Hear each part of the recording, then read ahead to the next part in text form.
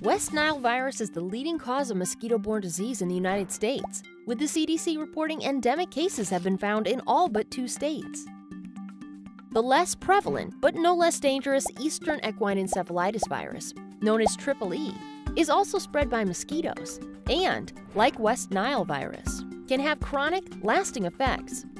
While West Nile virus and EEE present with vastly different symptoms, they both have one crucial similarity. Extreme cases can result in meningitis or encephalitis, and even death.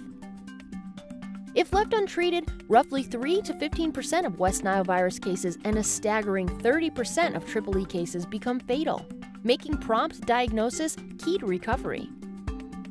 To protect against mosquito-borne disease, always apply an EPA-registered insect repellent and wear long sleeves and pants when spending time outdoors.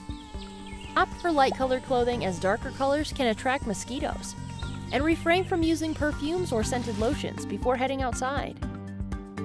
If you or a loved one develops symptoms of West Nile virus or EEE, seek medical attention immediately.